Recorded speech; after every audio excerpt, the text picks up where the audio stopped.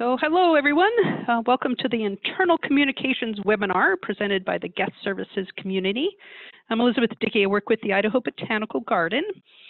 And a year ago, the Guest Services community sent out a survey to asking the members to pick their top 5 guest services topics that they're interested in learning more about from a list of about 12 options. And the number 1 choice was guest services training best practices, which we discussed in a webinar offered last October, and that's recorded and available to you to watch. And the second topic of most interest was internal communication issues, and that's the reason why we are meeting here today. Through the Guest Services discussion board, I requested members share with me their communication problems and the solutions they used. I gathered their responses and organized them. During this fact-finding mission, Linda Gustke with the Green Bay Botanic Garden offered to share the process her garden was currently developing. She'll speak about that process at the end of this webinar. Carissa Doherty with the Morton Arboretum donated her knowledge of technological communication solutions, and Chris Martinez of Descanso Gardens and Tyler Pizzuto with Patterns helped create this webinar as well. During this talk, I will mention some names of some computer programs or apps that you might want to use. And just to let you know, this is just to give you some examples. So I'm not familiar with all the different forms of technology that can be used, and I'm not recommending anyone in particular. But if you're looking for a technological solution, I suggest you do some research, see what's available, and then use the APGA discussion boards to get an idea for what works well at other gardens. And so keep in mind that what might work at one garden may not be the best fit for yours. So one of the most common complaints in my work is that a person did not know something that they thought that others should have told them about. It was heartening as well as disturbing that this issue was widespread. So it wasn't just our garden that's saying that people didn't communicate well. So the next few slides will list some areas that need to be considered. Guest services staff interact with most people that visit a garden. They might be part-time staff who do not regularly interact with other departments. Therefore, they may not be aware of or remember information other staff members live and breathe. They are asked many questions by guests and need to know the answers or how to readily find the information. Here's some of the information they may need, but may not think they have available to them. Departments need to know what each other's doing, particularly when it affects their activities. People need to know where to find the things they need when they need them and how to get more if something is running out. They like to know that their requests have been seen and have an idea when we will be fulfilled. And everyone likes to know what is happening.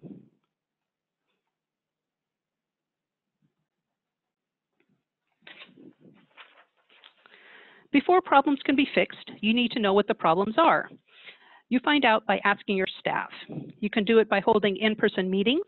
You can send out a survey, or you can observe people in action to determine where the problems lie. Once you've identified your problem areas, you look into possible solutions. Many of those solutions involve technology. For it to work effectively, everyone needs to be trained on how to use it and then actually adopt and use that system.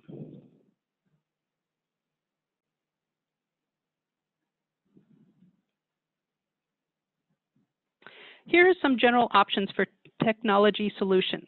Each one has certain things it would be good at and things that it might not be good at. In each case, technology is only part of the solution. People and process are also really important considerations. You should also remember that communication doesn't have to happen on only one platform. And some effective platforms, like all staff meetings or physical bulletin boards, don't involve technology at all. Research shows that hitting people with multiple messages through different media, say visual versus oral versus text-based, is most effective for communicating messages that stick.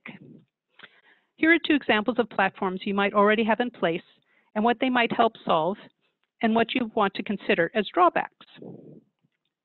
So there's email. So it's good for targeting one-way communication. And then some problem is not all people would be able to access their email at all times. And then intranet. An intranet is a private network that can be accessed only by authorized users. An example is Microsoft SharePoint. An intranet can include calendars, project timelines, task lists, and messaging.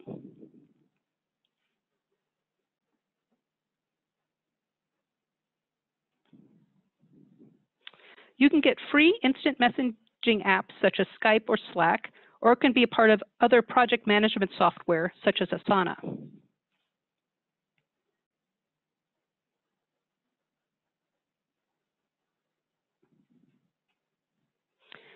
Scheduling software helps plan who works when and can make things run more efficiently. Here at the Idaho Botanical Garden, we use Logistics to schedule volunteers and Upkeep for scheduling maintenance requests.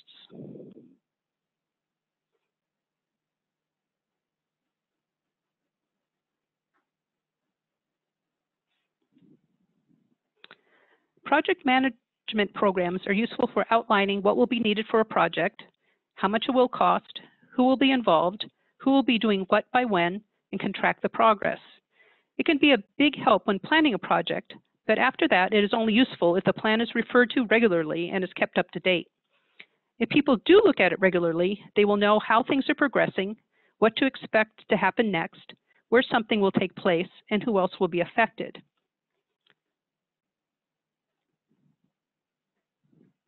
Project management programs can be very simple. This is the case we use at my work. It's just a single page.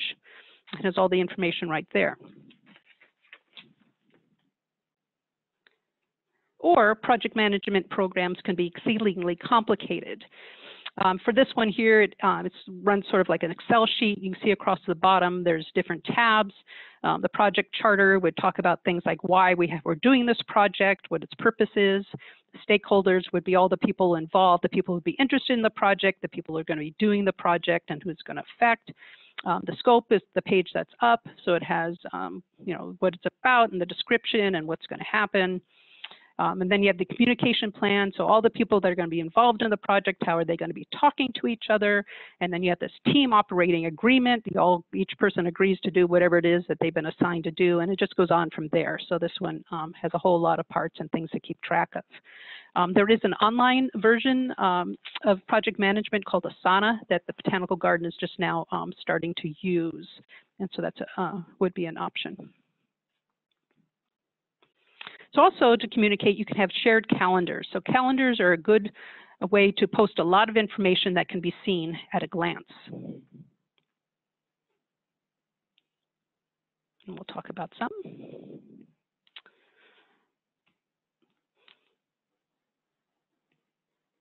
So customer relations management software often have a built-in calendar, but be aware that not all staff may be able to access it.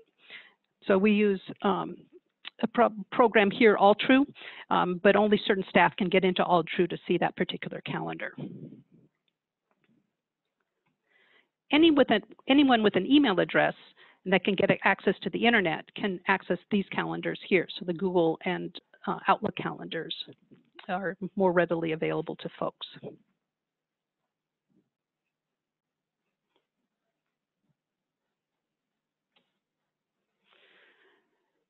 Master calendars allow access for input from many users. Personal calendars have only one author, but they can be shared with others. This is helpful for planning meetings, as you can see what others might have time to meet.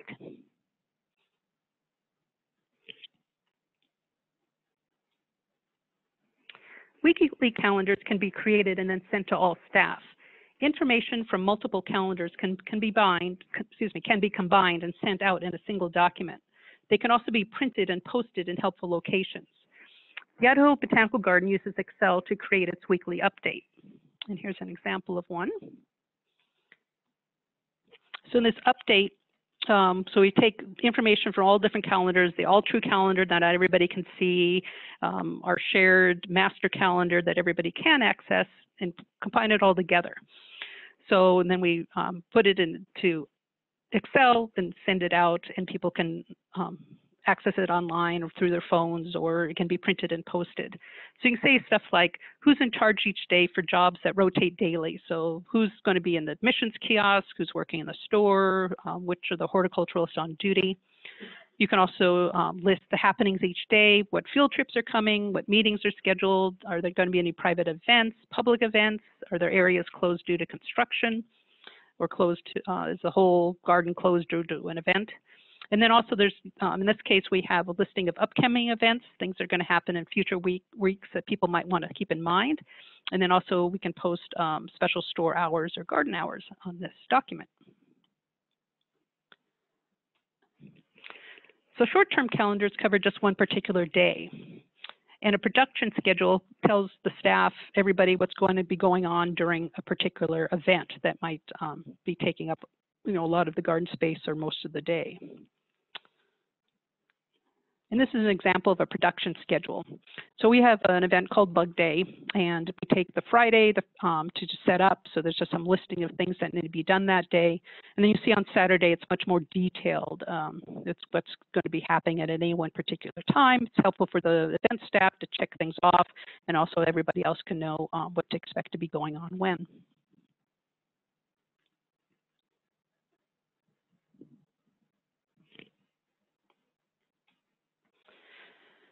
Email is a good way to share information, particularly if staff can receive it and checks it at least a couple of times a day.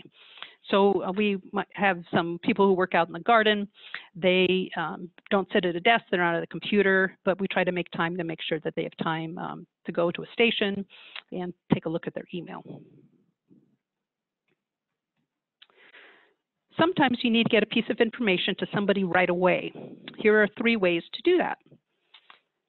So you can call them on the phone, or if, depending on your facility, you may or may not be able to call them on their personal phone or send them a text. Radios or walkie-talkies can be extremely beneficial. You can get a hold of people right away, communicate quickly that way. And if you can't get them by phone, you can't get them by the radio, then you can get up and hunt them down to let them know what the message happens to be. So addressing communication problems often means making changes to the way people work, and change can be hard, even if the results are intended to be positive. Here are some things to consider as you move forward.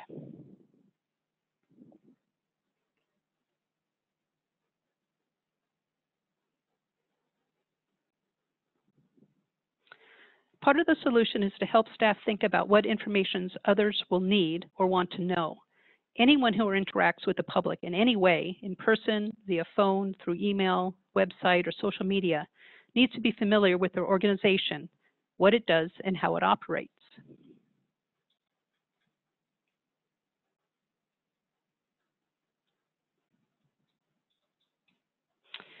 This slide and the next has examples of information almost all staff members who have contact with the public should be familiar with or know where to find.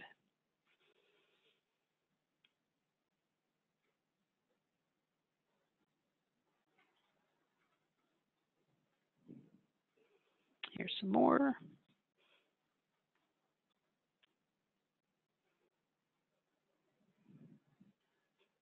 Of course, you'll have others that are particular to your facility.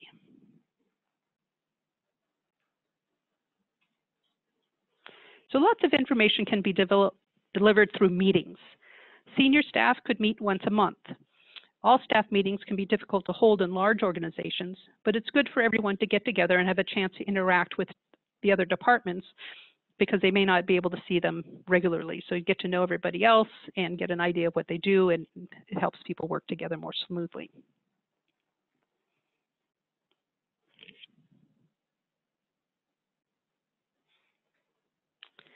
Meetings may seem to interfere with work being done, but open communication and personal interaction is crucial for an organization to work well.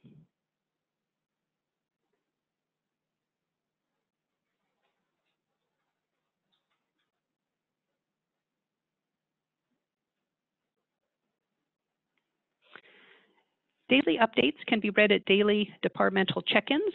They can be posted or they can be emailed.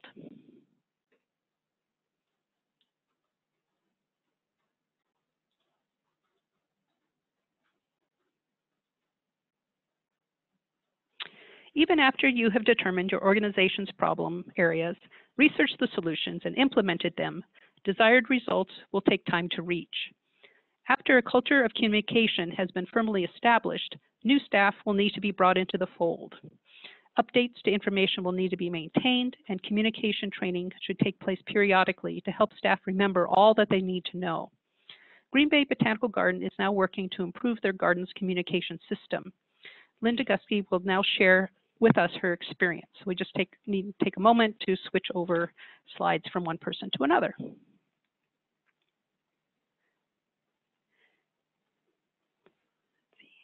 Thank you very much, Elizabeth. This is Linda Gusky again from Green Bay Botanical Garden, and working on sharing my screen there. Everyone should have it now.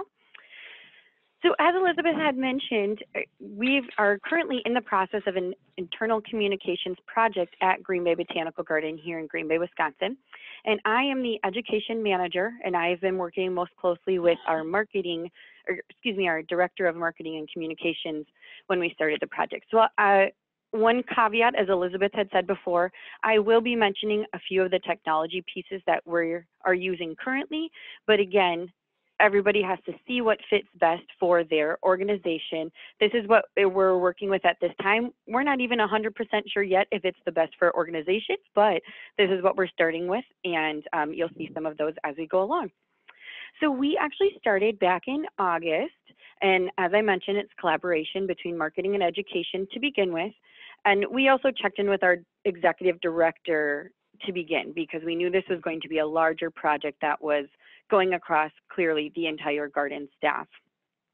We set 3 overarching goals with strategies and objectives and tactics to go out with them.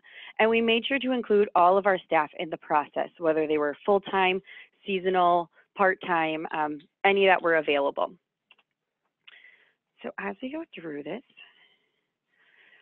so what really kicked off our internal communications project was our director of marketing actually watched a webinar from the Nonprofit Marketing Guide. Kelly LaRue Miller is the owner and facilitator for that program. It's a web-based program that our director of marketing actually subscribes to through the year. And so it was a 2-part webinar all about internal communications. And using Kivy and her tactics as a guide, she really promoted thinking strategically, which I think we all get, but it's easy to just jump in and try something without putting that plan in place first. So we were trying to be very thoughtful and purposeful about thinking strategically and creating our goals and then our strategies, objectives, and tactics to meet those goals before we just jumped in and tried introducing new tactics, so new tools to the rest of our garden staff. According to Kivy, the goals for internal communication should fall into 3 categories. The first category of strategic leadership, some of the goal examples that she had were unifying people around shared goals or implementing changes within the organization. Under organizational culture, she had a couple options of motivating staff to act, building brand ambassadors. And then under project management, a few of her suggestions were improving project coordination and fostering accountability. And now I do have the names of her blogs. Those are free blogs that you can access without having the subscription to her website. So if you want to check those out for some expanded information, feel free to do that. We chose to pick one goal within each, let me back up, each of those 3 different categories. So one from the strategic leadership, one from the organizational culture, and one from project management. And I'll show those in order here. So from our strategic leadership, the goal that we chose was providing big picture content. And we chose this goal, and this was actually before we talked to our staff, our director of marketing, me, and our executive director. We picked these goals because of some feedback we had already gotten from a staff survey the previous year when they had told us, you know, we really don't know all that's going on and we'd like to know more. So really providing that big picture content with the strategies of improving our information flow through the organization and breaking down those org silos. And then you can see our objectives that go along with those strategies along the way. Our second, which falls under the organizational culture, is building trust and relationships. So we did feel, again, when people shared with us in our previous staff survey that they wanted to know more about what was going on, part of it felt like they needed to continue to build those relationships. This really directly relates to that last goal of breaking down those org silos. And so part of those strategies are adding better channels. So when I say channels, I just mean different channels of communication, and then everyone using them with this in the second strategy of holding better and or different meetings, because I think we've all felt we know the feeling of being in a meeting where we're not quite sure if we should be there or somebody is really dragging on. So just really being purposeful with the meetings that we're having. And lastly, our goal under the project management was streamlining those workflows. So redefining the etiquette for the channels of communication that we already have, improving project management. Elizabeth had showed you some tools that they use, and later on I'll show you a couple snippets from a program that we're using, and then thoughtful targeting. So making sure that when we're working on a project that crosses the lines of the different departments, that we're including the right people at the right times. All of these goals, strategies, and objectives that we chose, this language is directly from those webinars that we watched from the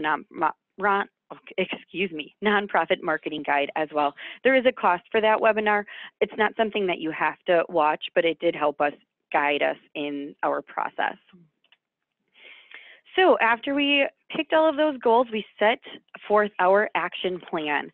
So we were starting with a presentation to our staff because we really wanted to make sure that we had some buy-in from them at the beginning. We didn't want them to feel like we were just going to throw a bunch of new technology at them or processes at them that they didn't have a say in. So we presented to the staff and really focused in on some of the issues that we were hearing. People are getting too many emails. People are having too many meetings. They're not sure what's going on. After that, we did break each department up and did a 30-minute focus group with them. However, when we did these focus groups, we did not include the department head. We wanted to make sure that the members of the department felt that they could talk openly and freely with us to share some of the concerns that they were having with communication. We also did a survey for some of our part-time staff that weren't available for the focus groups. We have some bartenders that are very, very part-time, and also some seasonal staff that were already gone for the season. So we were able to reach out and get some of their feedback as well. And I will say I was impressed. We were able to stay to about 30 minutes for those focus groups. We really wanted to make sure that as facilitators, we were just listening and not offering suggestions and giving everybody in that department just an opportunity to express the concerns, what was working well, what wasn't working well. The next part of our action plan, upon completing those focus groups and these surveys, of course, compiling all of that feedback and identifying areas of need that fit within those goals and strategies that we were working towards. And at that point, when we felt like we had all the information, it was time to add additional staff to our task force, because just the marketing and education teams aren't the only ones, of course, that are communicating with other people. So we were able to bring in somebody from our guest services staff, another person from our sales team, and then our volunteer coordinator as well. And then the task force worked together to start identifying and evaluating effective tools, so ways that we could reach those goals mentioned earlier. We also were tasked to develop a communications charter for all of the tools, including what are the expectations of use and the etiquette around these. And I'll talk a little bit more about that later. And then lastly, developing a plan for implementation and training of any of the new things we were going to be introducing. So before I go into the new things, I do just want to mention what we already had in place for communication. So I think many gardens use Altru or something similar. That's our point of sale. So everybody, it's a cloud-based system, and just about everybody in our staff has access to it. That's where all of the transactions with guest services happen, our memberships, that's our membership database, our volunteer database. We have all of our programs run through that system. So we do have Altru already. We use Outlook for email. We had tried using a organization-wide calendar for saying when people are out of office. That is hit or miss. Next, Caterees is the program that we use for event management software, so actually booking the rooms within our organization, as we do have a number of different rooms that are available for meetings and classes and such. Volunteer Hub is another cloud-based system that we use, and that's actually for where our volunteers are signing up. So I know it says we use AllTrue for volunteer database. They actually integrate with each other, Volunteer Hub and AllTrue. So that's relatively new. We haven't even had it for a year yet, but that allows us to have volunteers sign up for their shifts. Then, of course, we use walkie-talkies to communicate with people that aren't at their desks right away. And we do have monthly staff meetings with as many staff can be there, and weekly management meetings. So the heads of a number of the departments are able to come together weekly to check in. All right, so far, the first things we did here are kind of low-hanging fruit. Was, as I mentioned, we have monthly staff meetings and weekly department head meetings, but not everybody can be in on those meetings, of course. And we had never had a system for sending out minutes from those. And for our monthly staff meeting, most people are able to be there, so those minutes weren't necessarily quite as needed, but especially our weekly department head meetings, there were things that came up in there that may affect guest services, may affect our horticulture staff, and they weren't there to hear that. So we started sending out minutes from our monthly all staff meetings, and then weekly we would keep it to 5 bullets or less of the most important things that everybody would need to know, and that would also be distributed to the staff. And I'll tell you about how that's happening a little bit later with another one of our tools. Next, we introduced a quarterly budget update at every staff meeting, so every 4 staff meetings. We were feeling that, you know, in your department, again, you know how your budget's looking, but you don't necessarily know how that affects the bottom line of the entire organization, especially when maybe one of your budget items is falling short and you're not quite sure how that's doing. So our executive director actually just happenstance decided to do it at a meeting, and everybody really liked it. And so we decided to keep that quarterly to just make sure everybody knows the status of where the garden's at. And if your budget doesn't look so good, doesn't necessarily mean others do, or your budget might look great and is really helping to bring everybody up. Then lastly, again, to break down those org silos and give that big picture, we have implemented tri-annual, which goes along with the way we do our newsletter and kind of schedule programs here at Green Bay Botanical Garden. Tri-annual check-ins with our leadership meetings, just to make sure that all of this, the leaders know the big events that are coming up. For instance, with education, our school visits go through the middle of October. So I'll want to remind our horticulture staff at our August meeting that, hey, we still have tours coming in, so don't cut all of the flowers back or don't cut all the herbs back. So just reminding them of things that might happen yearly but don't directly affect them and that they want to keep in mind.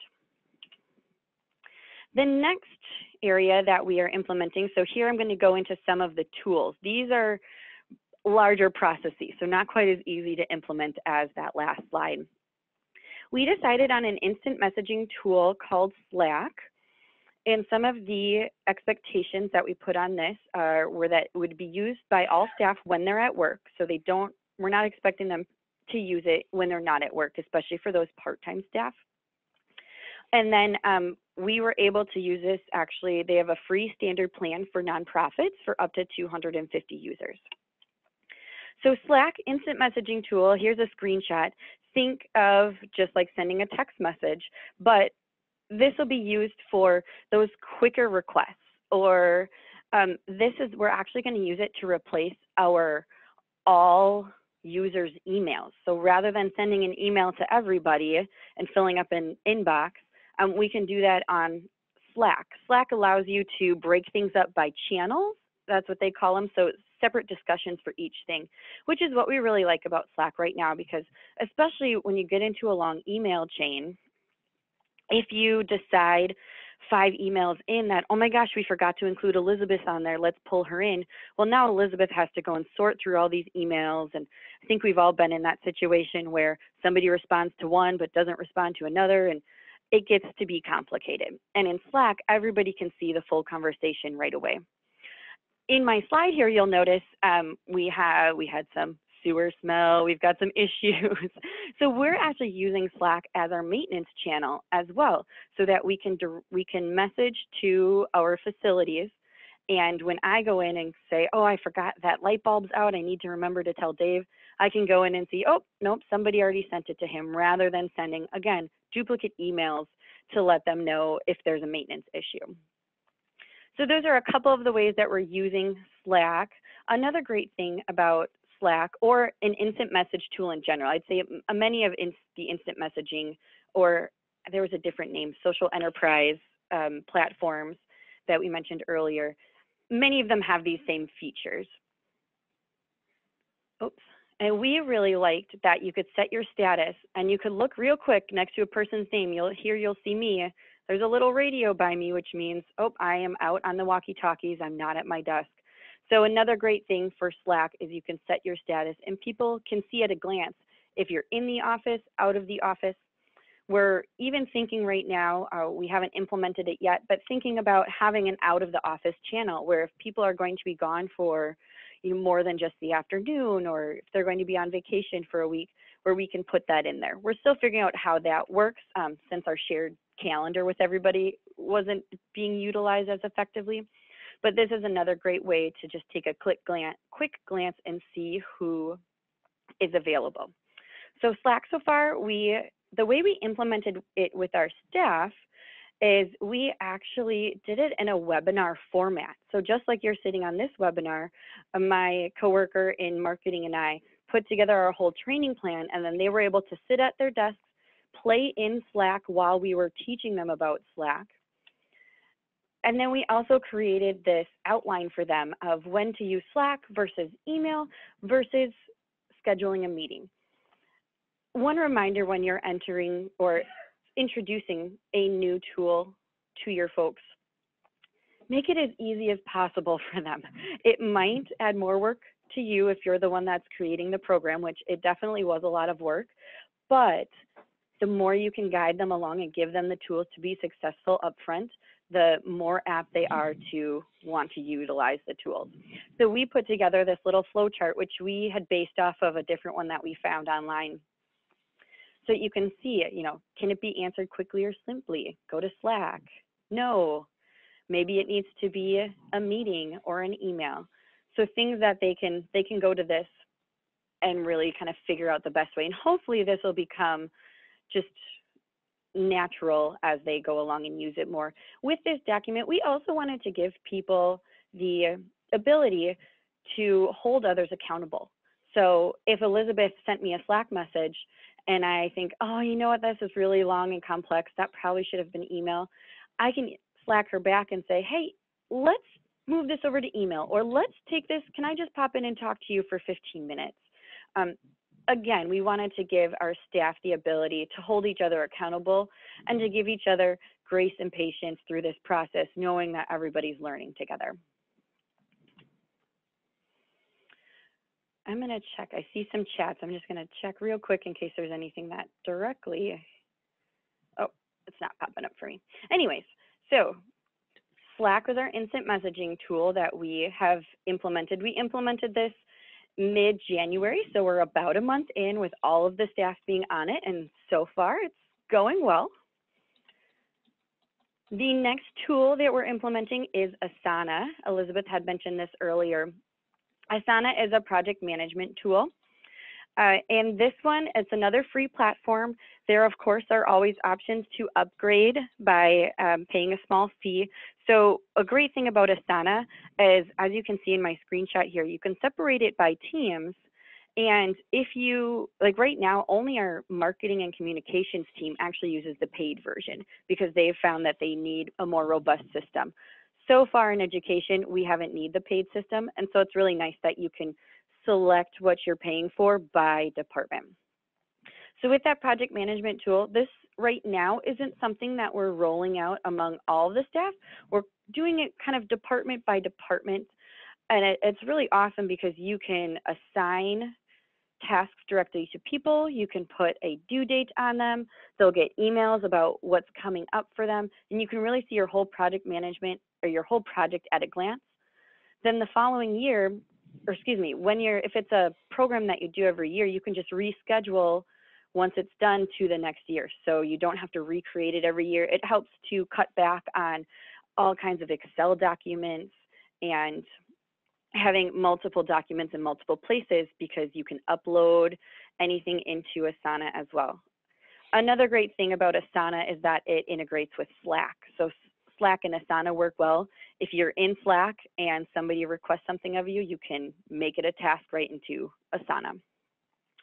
Then our next area, a tool that we're looking to implement but we're still researching, is scheduling software for staff.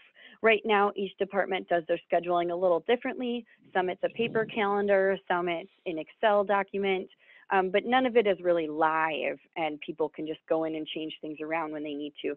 So we are still researching what will work best across departments. Right now, our top option for a free software, excuse me, is Open Simpson. We also looked at Homebase and When I Work, and I think I mentioned this before, but this is just for staff, so we already use Volunteer Hub for our volunteers. The next thing we're doing as we implement this project is we're creating white papers for all of these tools so we can really outline the purpose, the staff expectations, basics on how to use. So we can't tell everybody exactly how to use it, but if we can at least give them some tips to get that started and see how it will best work for them. And then lastly, that etiquette for use. What are different ways that you can use this tool and what are ways you don't? And this has been really helpful. Again, giving your folks as much information to begin with to help that transition is really helpful, especially when you have varying levels of comfortability with technology if you're implementing new technology. And then overall, we are also putting together a communications charter to just outline briefly with a few bullet points the etiquette and expectations for the tools that we're using. So I mentioned Slack already, and etiquette for emails and meetings now that we have Slack and Asana, work phones, personal phones, and walkie-talkies, as you can see there. Other tactics that we're thinking about, but we haven't quite finalized yet how we're going to do it, is if we want to do some type of department dashboard. So outside of those weekly meeting with the managers, other dashboards that say, okay, this is what education's working on, this is what events working on. We think we might be able to do that in Slack, but we're not sure yet. Still figuring out the best platform for that, as we don't really have an intranet right now. We do have a shared folder drive, but that's not quite the same. Then defining how information flows between departments. So especially for our guest services staff, of course, they're the ones that need to know everything going on, right? We've already seen the different things that they need to be in the know because of questions they get. But what's the best way for them to gather information? Like, I might think in education, I'm going to put this all in a Word document and then print it off for them and put it in a binder. But then the guest services staff may say, that doesn't really work for us.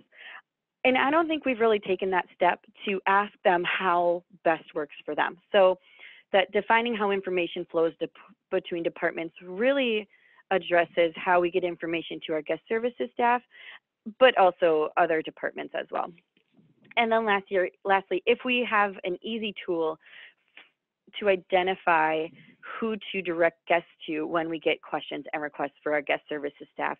Right now we have a big long Word document, but we've had people changing over and some duties changing. So really figuring out if we can do that in a more effective way. So our key takeaways, of course, as I mentioned, we've been doing this since August. We're still in the process of it.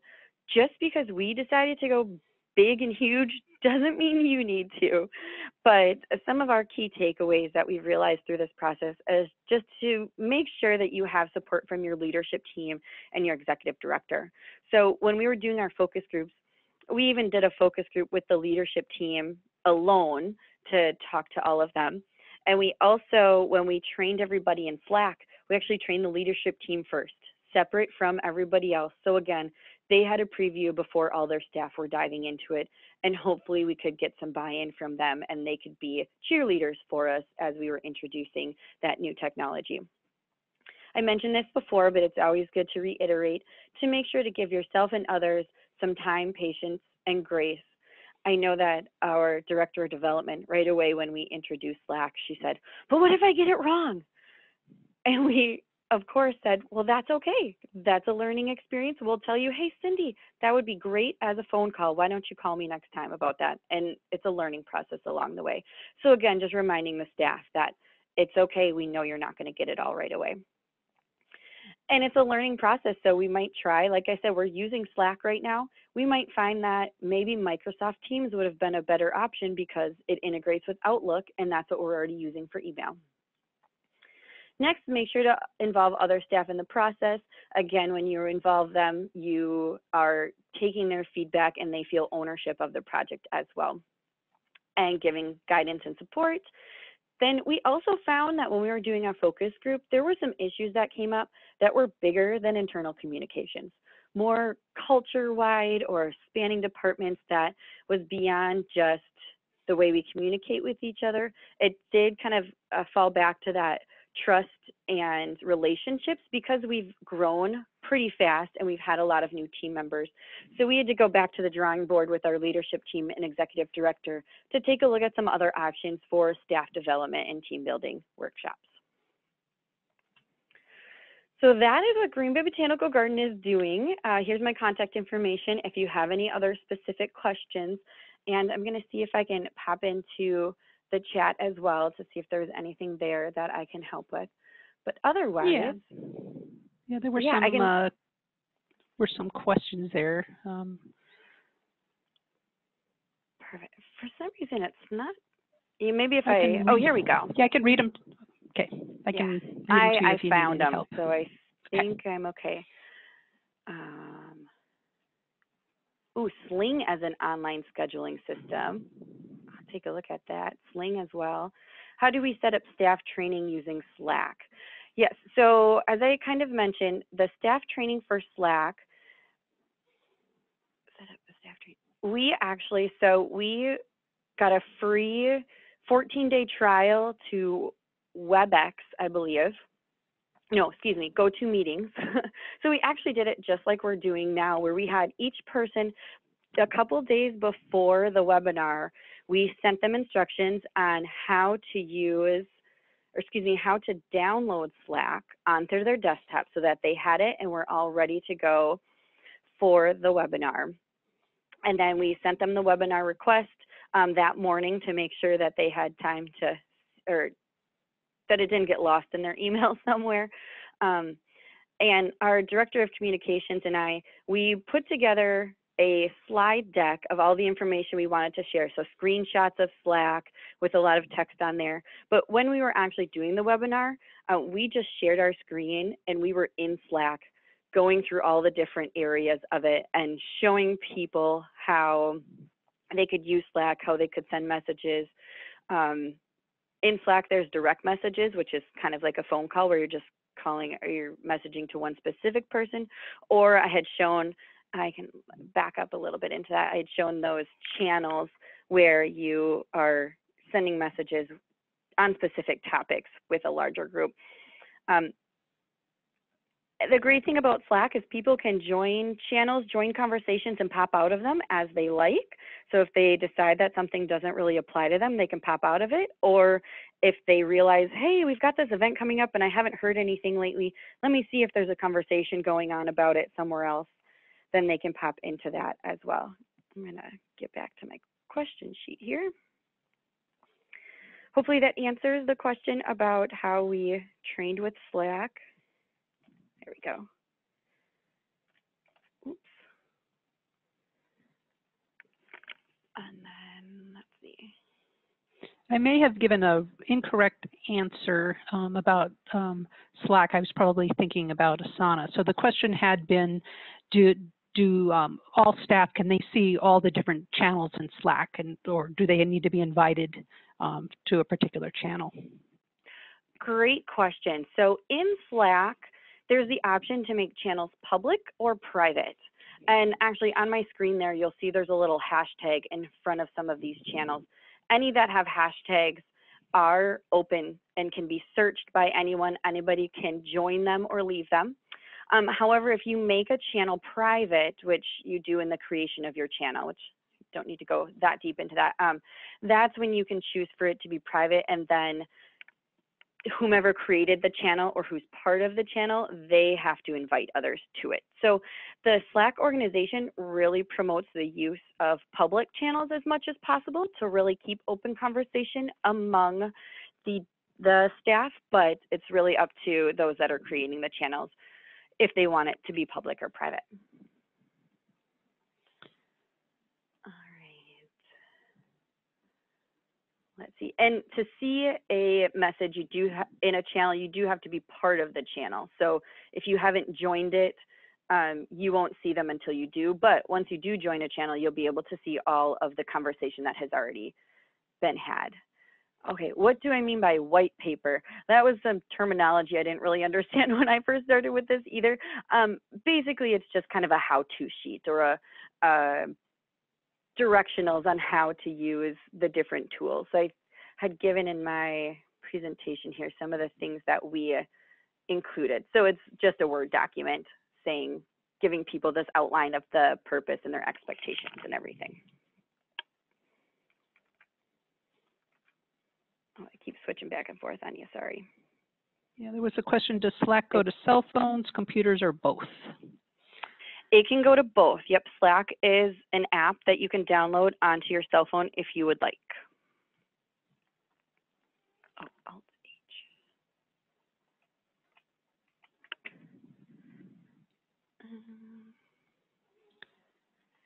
Okay, let's see. Oh, I'm gonna have to check out this sling that everybody's talking about. How do we use manage track IT requests? So we are actually right now, we're doing that in Slack. We have a channel specifically, IT requests. I'll be honest, we don't have an IT staff here. We're trying to figure that out yet. In our Slack, we do have what we call our help channels. So I think you can see some of those. So yeah, so we have a help channel for our AllTrue platform, a help channel for Slack, where people can go in there and ask questions about those different platforms that we use. And we have a few people that are designated to monitor those, but that's a system we don't have clearly defined yet. AllTrue replace Razor's Edge, yes. Oh yes, our staff, thank you for asking that. I forgot to mention that earlier. We have around 20 full-time staff and another 10 part-time staff all year. And then in the summer, we jump up to about 50 staff with all of our seasonal and interns. And to give a little bit more demographics, we see around 180,000 visitors a year, mostly because we're seasonal from May through August, with another big bulk of them coming in December for our holiday light show.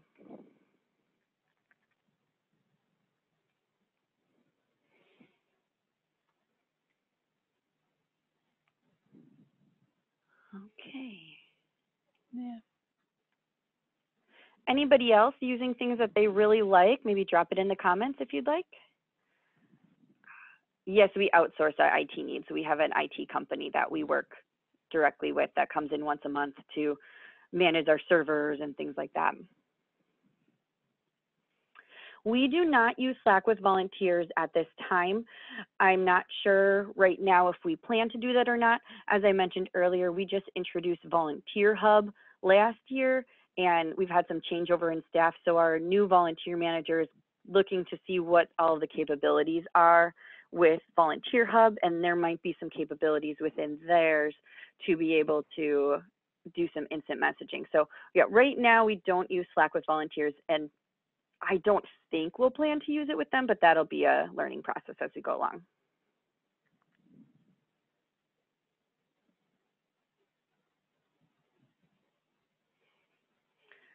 Are we pleased with AllTrue?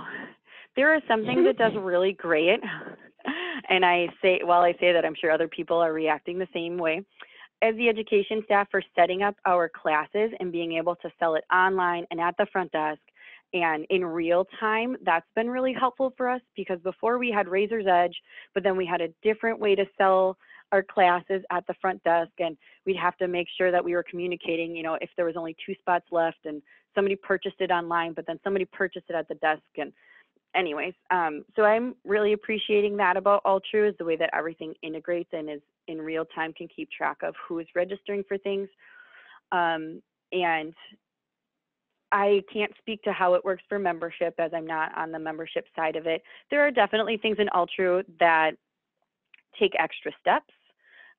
So we're working with Altru. We weren't able, one area of Altru, we thought we'd be able to use that for our event management system, where we could really reserve all of our rooms in Altru as well, but it wasn't quite as robust as we needed for being able to reserve rooms and assign different resources to it. So if that room was using a projector or a microphone and things like that, and keep track of it.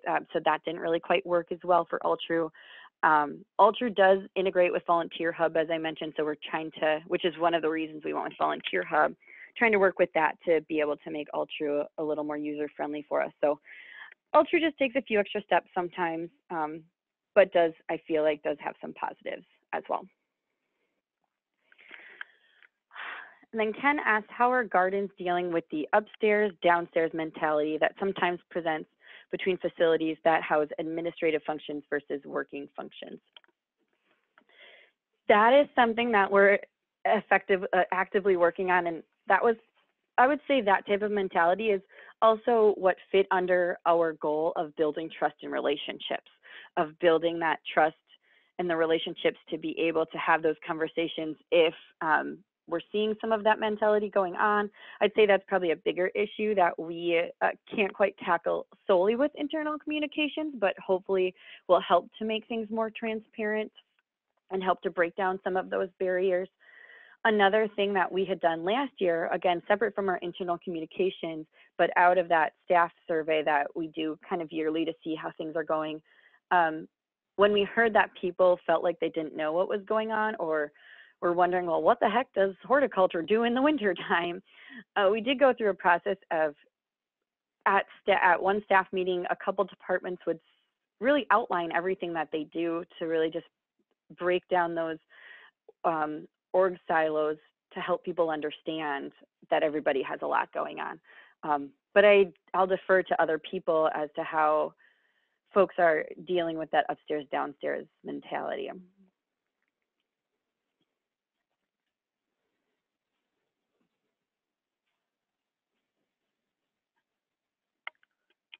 Oh, thank you, Elizabeth. We're doing some of that as well. We've started some more, we call it our Friends at Work social gatherings.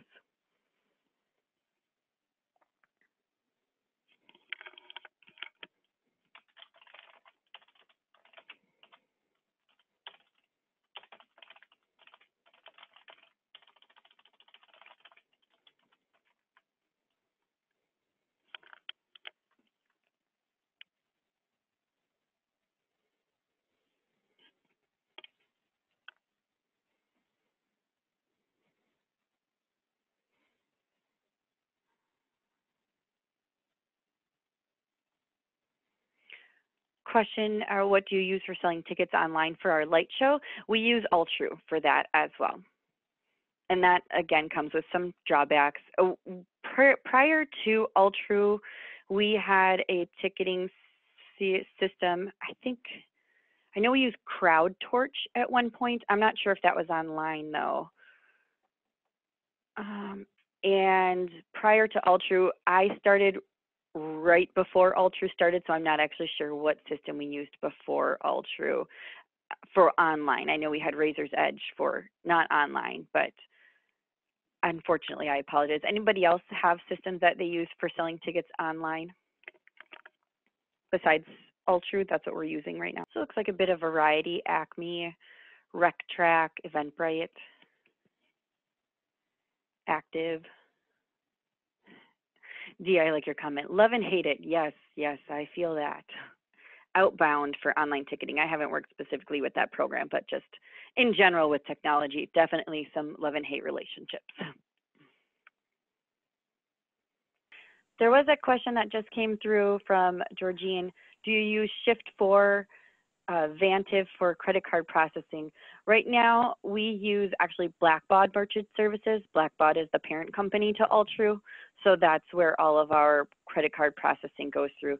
We had an outside source doing it previously, but we shifted to Blackbaud last April, I believe.